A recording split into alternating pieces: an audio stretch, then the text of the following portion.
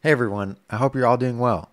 In this 2-Minute Tuesday, I want to show you how we can automatically execute cron jobs inside of WayScript X. Let's jump right in. Starting off, we'll create a new layer. I'm already inside of one here. And now let's go and create a new file. We'll call it jobs.sh. This will be the shell script that we want to execute automatically at some time interval. Let's put in some simple shell code here. So we'll write a new file with this contents to contents.txt, and then we'll run a Python script called job1.py.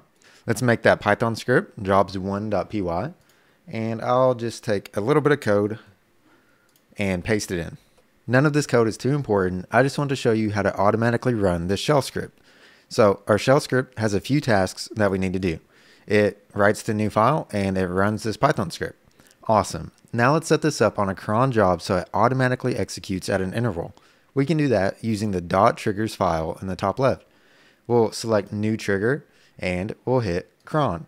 What cron gives us access to is a command to run and a mode that we can use. In this mode, we have all sorts of different options. And in this example, we'll do a custom cron syntax. And what that means is we can customize when we want our script to run. Now in our command to run, we'll need to execute our jobs.sh file. And we can do that by using bash, which is just the interpreter, and call that file. For our custom cron, let's go to a resource here and find one of these that looks good. So we'll do this one here. We'll take this and copy it, go back to our setting, and paste it in. If you want to use this resource too, then I'll make sure it's linked down below in the description. And at this point, what we could do is we could click run, and we'll do that just to show you. This will execute our bash jobs.sh, and we see the files populate. So it doesn't matter our custom cron syntax that we put in here if we just select run, but we want this to be automatic. At this point, to get this set up to fire automatically, we need this prod version. That prod version can be found once we deploy.